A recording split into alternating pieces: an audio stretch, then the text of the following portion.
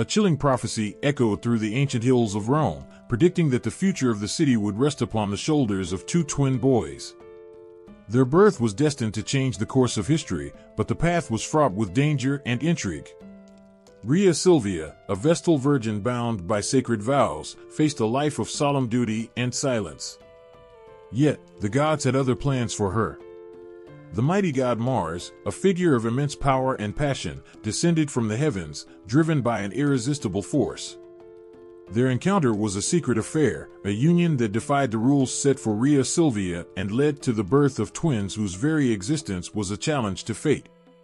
The news of Rhea Silvia's pregnancy spread like wildfire, reaching the ears of King Aemilius, a cruel and ambitious ruler. Envious of the power that might come with these mysterious twins, he saw them as a threat to his throne.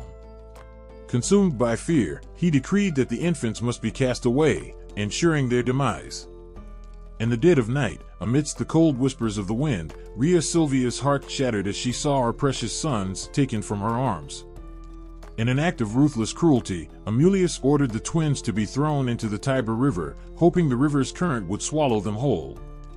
Their tiny cries pierced the silence of the night as they were set adrift on the water, their fate uncertain. But destiny had not finished with them yet. As the river carried them away, the twins' cries softened to a hopeful murmur. The gods seemed to intervene, guiding the fragile basket toward the riverbanks. There, a miraculous discovery awaited them. A she-wolf, fierce and protective, found the basket among the reeds. Instead of attacking, her maternal instincts took over, and she nurtured the infants with her own milk, ensuring their survival. The story of their rescue soon became legend. Rhea Silvia's heartache was transformed into a tale of divine intervention and miraculous survival. The twins, Romulus and Remus, were not merely saved from death, they were chosen by the gods to fulfill a prophecy that would shape the future of Rome. Their journey from the river to their new life among humans would set the stage for a city's founding and a destiny that would echo through the ages. The fate of two tiny lives hung by a thread as the cold waters of the Tiber River threatened to claim them. Yet, a miracle unfolded. A she-wolf, drawn by their cries, discovered the basket nestled among the reeds. With gentle nudges and soft licks, she took the infants under her care. The river's icy grip had failed to take them, and the warmth of the she-wolf's love saved them from certain death. The she-wolf's cave became their sanctuary. Her instincts guided her, providing the nourishment and protection the twins desperately needed. They grew strong under her watchful eye, their cries and coos mixing with the growls and rustles of the wild. One day, as the sun bathed the riverbanks in a golden glow, the shepherd Faustulus and his wife, Laurentia, happened upon the she-wolf's lair. They had been searching for lost sheep when they heard the faint cries of the babies. Their hearts melted at the sight of the helpless infants. With great care, they took Romulus and Remus from the she-wolf, who, with a knowing glance, seemed to entrust them to their care. Faustulus and Laurentia were childless, and the discovery of the twins felt like a divine blessing. They raised the boys as their own, providing a loving home in their modest cottage. The twins grew up surrounded by the gentle rhythm of pastoral life, their days filled with laughter, play, and the warmth of a family who adored them. Even as children, Romulus and Remus showed signs of extraordinary qualities. They were fearless and bold, qualities that soon became evident as they played with the other village children. Their natural leadership shone through in their games, where they led their friends with an unspoken authority, always taking charge and guiding their playmates with confidence and fairness. The twins' sense of justice and their instinctive bravery set them apart. One day, while playing near the river, they encountered a band of outlaws who threatened the local shepherds. Without hesitation, Romulus and Remus stood their ground, protecting the shepherds with a courage beyond their years. Their actions won them admiration and respect from the villagers, who began to see them not just as orphan children but as future leaders destined for greatness. Faustulus and Laurentia watched with pride as the twins grew. They instilled in them the values of loyalty, honor, and compassion. The boys' deeds were celebrated in the village, and whispers of their potential spread far beyond the riverbanks. They were more than just the sons of a she-wolf, they were the living embodiment of a prophecy that spoke of greatness and the founding of a city. As Romulus and Remus approached adulthood, their leadership skills continued to flourish. They worked alongside their adoptive parents, helping to tend the flocks and care for the land. Their strength and wisdom became apparent to all who knew them. It was clear that their future held something extraordinary, something that would forever change the course of history. Their upbringing, though humble, was marked by an undeniable sense of purpose and destiny. The love and care of Faustulus and Laurentia gave them a foundation upon which to build their future. Their early experiences shaped their characters and prepared them for the monumental task that lay ahead. The moment Romulus and Remus set foot in their birthplace of Rome, the air was thick with the scent of destiny. The city that had once been their cradle now lay under the oppressive rule of King Amulius, the man who had driven their mother into exile and abandoned them to the river's mercy. With fierce determination burning in their hearts, the twins made their way through the familiar streets, now tainted by the shadow of tyranny. The people, recognizing the strength and nobility in the young men, whispered in awe. Romulus and Remus had not come to visit, they had returned to claim their birthright. Their arrival did not go unnoticed by Amulius. The king, a figure of cruelty and arrogance, saw the twins as a threat to his power. He dismissed their presence with contempt, failing to realize the true weight of their arrival. As the twins approached the palace, their steps were filled with purpose, their resolve unshakable. The confrontation was inevitable. Romulus and Remus, backed by the support of the people and their own formidable strength, faced Amulius in his grand hall. The tension was palpable as the twins revealed their true identities. The recognition was instant. The king's face paled as the truth sank in. These were the very children he had tried to drown, the sons of Rhea Silvia, the true heirs to the throne. The battle that followed was fierce and swift. Romulus and Remus fought with a blend of raw strength and strategic prowess, their moves echoing the legends of old. Amulius's guards, though loyal, were no match for the fierce determination of the twins. As the clash of weapons rang through the palace, the people of Rome gathered, their hopes and fears intertwined. In a dramatic showdown, Amulius was overthrown. His reign of terror was brought to a decisive end, and the city's chains of oppression were shattered. The fall of Amulius was not just a victory for the twins, it was a restoration of justice and honor. The people cheered as Romulus and Remus, triumphant and resolute, reclaimed their rightful place. With Amulius defeated, the time had come to restore order. The twins turned their focus to their grandfather, Numitor, who had been unjustly deposed and exiled. The old king, once a figure of wisdom and respect, was brought back to the throne. His return was met with tears of joy and relief. The city that had suffered under Amulius's rule now looked to Numitor as a beacon of hope and renewal. The impact of the twins' actions rippled through Rome. The overthrow of Amulius marked a new beginning for the city. Romulus and Remus had not only reclaimed their heritage but had also restored a sense of justice and stability. The political landscape shifted as the rightful ruler was reinstated, and the people of Rome embraced a future filled with promise. The twins' return and the restoration of Numitor symbolized more than just a change in leadership. It was a powerful statement of justice and the triumph of the human spirit. Their bravery and commitment to their heritage had altered the course of Rome's history, setting the stage for the city's rise and the legacy that would follow. The city of Rome was on the brink of existence, but the moment of its birth was clouded by a bitter disagreement. Romulus and Remus, the twins whose destinies were intertwined with the city's future, found themselves at odds over where to build their new home. The dispute began when the twins stood on the hills overlooking the valley where they dreamed of establishing Rome. Each twin had a vision of the perfect location. Romulus favored the Palatine Hill, believing its height and strategic position made it ideal for defense and grandeur. Remus, however, was drawn to the Aventine Hill, where he felt the land was more fertile and suited for growth. Their disagreement was not just about geography, it was a clash of dreams and principles. Romulus saw the Palatine Hill as a symbol of strength and leadership. He envisioned a city that would stand proud and tall, a beacon of power and influence. Remus, on the other hand, was motivated by the promise of prosperity and abundance, believing that the Aventine Hill offered a future of bountiful harvests and thriving communities. As the debate grew more intense, omens and signs were sought to guide their decision.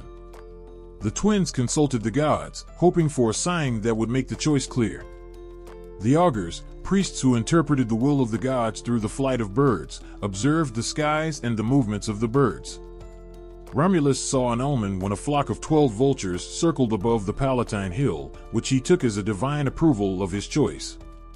Remus, not to be deterred, saw his own sign when 6 vultures appeared over the Aventine Hill. Each side claimed the gods were on their side, leading to a standoff of faith and stubbornness. The atmosphere grew tense as the brothers' once strong bond began to fray under the pressure of their conflicting visions. The dispute reached a dramatic climax as the arguments turned into a fierce competition. The twins agreed that the gods would choose, but they would each make their case through a physical contest. They set a boundary line, and whoever could gather more support and show greater resolve would decide the city's location.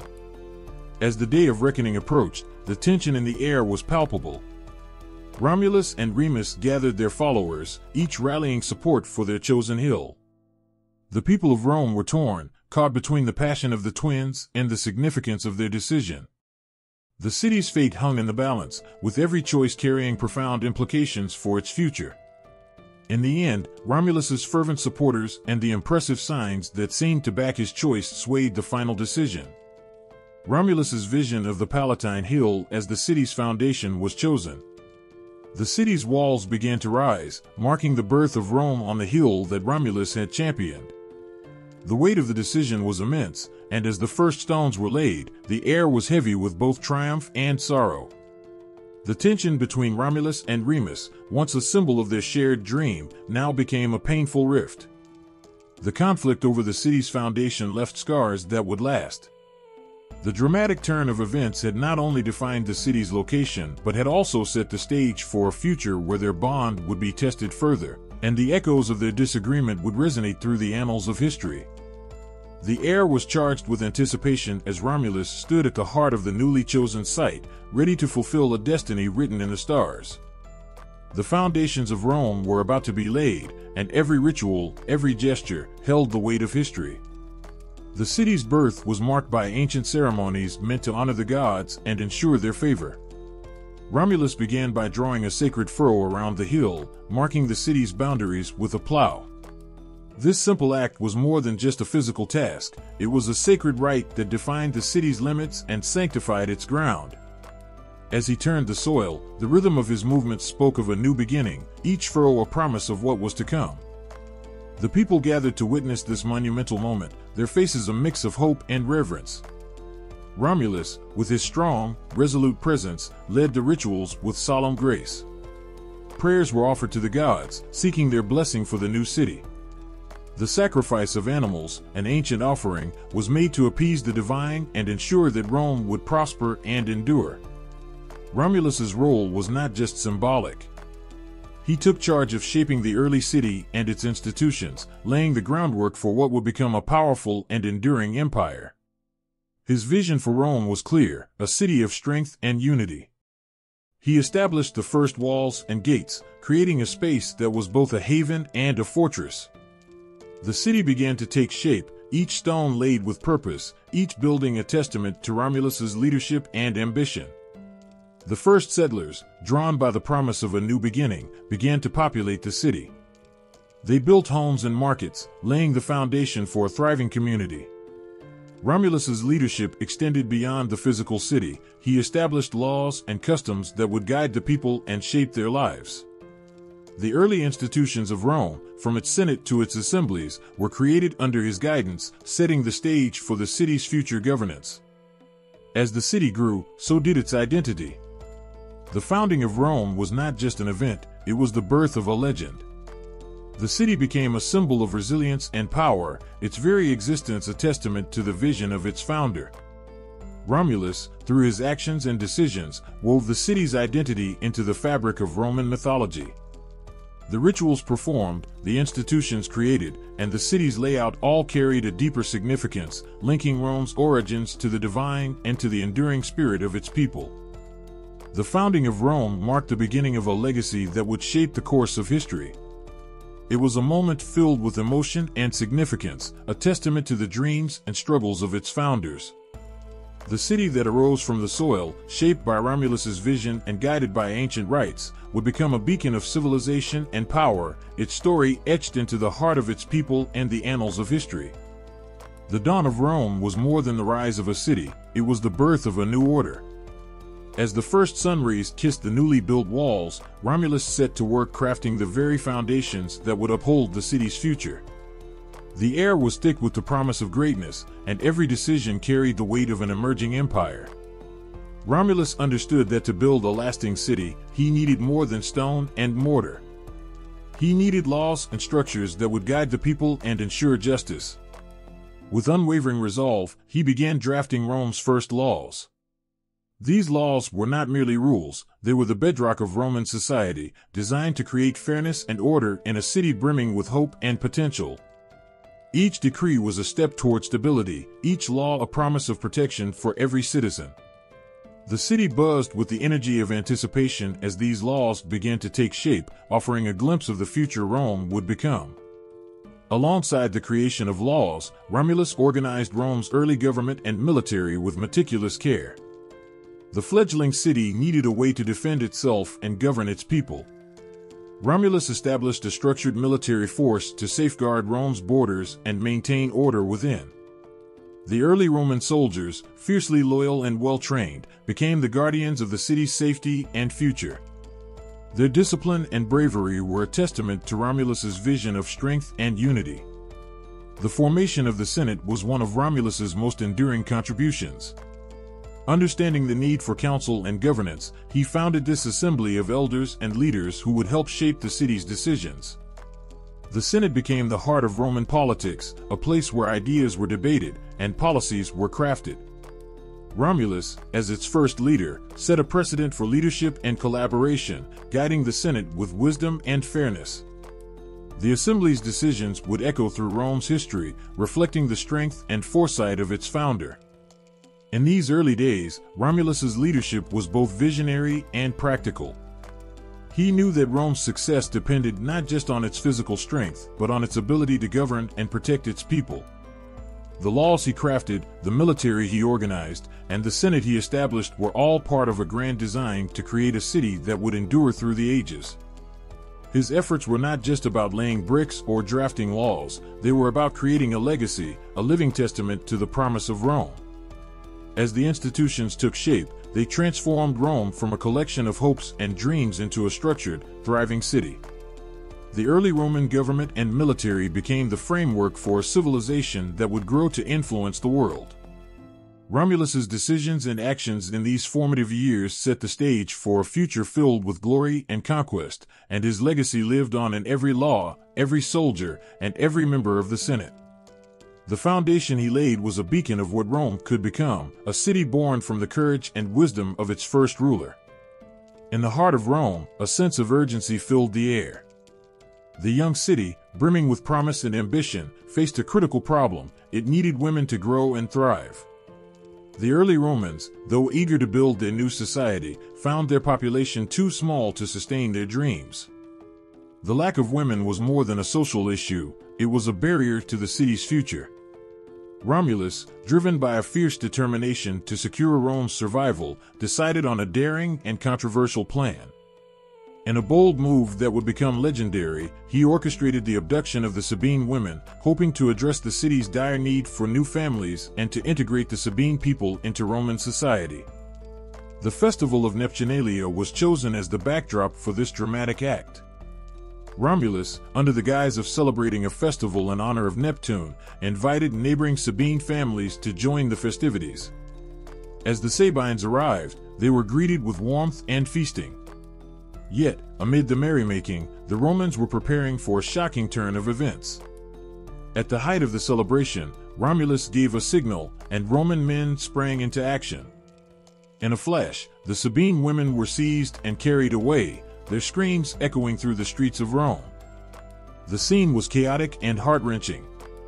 The women, who had come in goodwill, were suddenly torn from their families and taken to a place where they were to become part of a new society. The Sabines, shocked and enraged by this betrayal, responded with swift and fierce retaliation. Led by their king, Titus Tatius, they gathered their warriors and marched toward Rome, intent on rescuing their captured kin and punishing the Romans for their audacious act. The ensuing conflict was fierce, with battles fought on the city's outskirts and within its walls. Rome, despite its newfound strength, faced a desperate struggle against a united Sabine force. The clashes were brutal, and the air was thick with tension and sorrow. The cries of the wounded and the clashing of swords painted a grim picture of war. Yet, amidst the chaos, something extraordinary began to unfold. The captured Sabine women, now living in Rome, began to see the city not as an enemy but as a new home. Their initial anger and fear gave way to a complex mix of emotions as they built lives with their Roman captors. The turning point came when the Sabine women, now integrated into Roman households, took a brave and unprecedented step. They intervened in the conflict, pleading with their Sabine fathers and brothers to stop the fighting. Their voices, filled with the pain of separation and the hope for peace, moved both sides. The women, now part of Rome, became symbols of a new unity. Their heartfelt pleas were met with a dramatic resolution. Romulus and Titus Tatius reached an agreement, and the two peoples began to merge. The Sabines were incorporated into Roman society, and their integration was marked by both celebration and sorrow. The conflict ended, but its impact was profound. Rome gained not just a larger population but a deeper connection with its neighbors. The city grew stronger and more diverse, with the Sabine people becoming integral to its future. The abduction of the Sabine women, while initially a brutal and heart-wrenching act, led to a new chapter in Rome's history. It was a story of struggle and conflict, but also of unexpected unity and the forging of a shared future. The women, once victims of a daring scheme, became the bridge between two worlds, their bravery and sacrifice a testament to the city's enduring spirit and resilience. In the early days of Rome, tension crackled like a storm on the horizon. The city's foundation was both a triumph and a burden, and nowhere was this more evident than in the tragic story of Romulus and Remus. Their bond, once as unbreakable as the walls of their new city, was about to be shattered in the most heart-wrenching way. The dispute between the twins had always simmered beneath the surface, fueled by differing visions for their burgeoning city. As Romulus and Remus stood on the Palatine Hill, the city's fate hung in the balance. The air was thick with the promise of greatness, yet also with the threat of conflict. Their argument over where to build their new city had long since escalated into a bitter feud, a tension that neither brother could quell. One fateful day, their disagreement reached a boiling point. The brothers were surveying the city from their respective vantage points, each convinced of their own vision for Rome. The clash of their dreams and ambitions was more than a mere disagreement, it was a collision of their very identities. The air was heavy with anticipation as Romulus, resolute and unyielding, prepared to take drastic action. In a moment of heated confrontation, a tragic and irreversible decision was made. Remus, in defiance and frustration, leaped over the walls that Romulus had meticulously built, mocking the efforts of his brother. The sight of Remus scaling the city walls was a direct challenge to Romulus's authority and vision for Rome. In a burst of anger and pain, Romulus struck down his brother, the clash of their wills culminating in a moment of devastating violence. As Remus fell, the city stood in stunned silence. The world seemed to pause, the weight of the moment pressing heavily on everyone present. The death of Remus was not just the end of a life, it was the end of a shared dream, a heartbreaking split of a vision that had once been united. Romulus's heart was a battlefield of grief and triumph, his victory now tainted by the blood of his brother. Romulus's reaction was a mix of sorrow and resolve. The loss of Remus left him isolated and haunted, burdened by the sacrifice that had sealed his rule. The pain of killing his own brother was etched into his every decision, the ghost of their past overshadowing his every step. The city's founding was forever marked by this act of fratricide, a somber reminder of the cost of power and ambition. The symbolic and political implications of Remus's death were profound. Romulus's ascension as the sole ruler of Rome was both a triumph and a tragedy.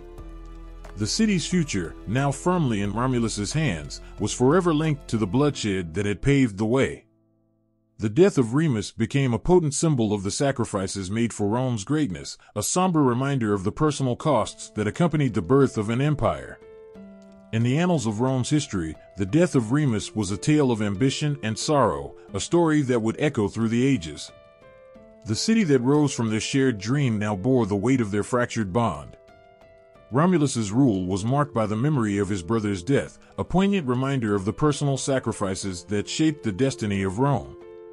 As the sun rose over the fledgling city, Rome began to emerge from its tumultuous beginnings into a beacon of power and promise. Romulus, the city's founder, stood as its first king, his reign a blend of visionary leadership and relentless ambition. The streets, once echoing with the cries of conflict, now buzzed with the energy of growth and expansion, thanks to Romulus's tireless efforts. Romulus's reign was marked by remarkable achievements that shaped the very fabric of Rome. Under his leadership, the city expanded beyond its modest beginnings, its influence stretching across the surrounding lands. Romulus's military prowess and strategic brilliance turned Rome into a formidable force. His ability to unite and inspire his people turned Rome from a fledgling settlement into a growing power. The expansion of Rome under Romulus was not just about territory, it was about the creation of a legacy that would endure through the ages. He organized the city into a structured society, setting the groundwork for its future governance and military strength. His leadership laid the foundation for Rome's remarkable growth and the establishment of its early institutions. As Romulus's reign came to an end, the transition to a new era began. The succession of kings following Romulus was a pivotal chapter in Rome's history. Each king who followed Romulus inherited not just the throne but also the weight of his legacy. The foundations he laid, the systems he established, and the spirit of his rule influenced every aspect of Roman governance and culture. The early Roman kings, each with their own vision and leadership style, built upon Romulus's legacy. They continued the expansion of the city and refined its institutions, guided by the principles and structures Romulus had set in place. The legacy of Romulus was not just in the physical growth of Rome, but in the principles of leadership and governance that shaped its future. Romulus's lineage, too, played a crucial role in the continuation of his legacy. The importance of his descendants was not merely in their royal blood, but in the continuation of his vision for Rome. His descendants carried forward the traditions and values established during his reign, ensuring that his influence remained a guiding force in Rome's history. The significance of Romulus's legacy was evident in every aspect of Roman life. The city he founded became a symbol of strength and resilience, its growth and success a testament to the foundations he had laid. His contributions to Rome's early expansion, his role in establishing its institutions, and the impact of his lineage were all woven into the very fabric of Roman identity. Romulus's reign was a blend of triumph and sacrifice, his legacy a complex tapestry of vision, leadership, and enduring influence. As Rome grew from its humble beginnings into a powerful empire, the echoes of Romulus's reign resonated through its history, a poignant reminder of the man who had forged the city from the ashes of conflict and uncertainty. The story of Romulus and Remus is more than just a myth, it is a cornerstone of Roman identity that reverberates through the ages.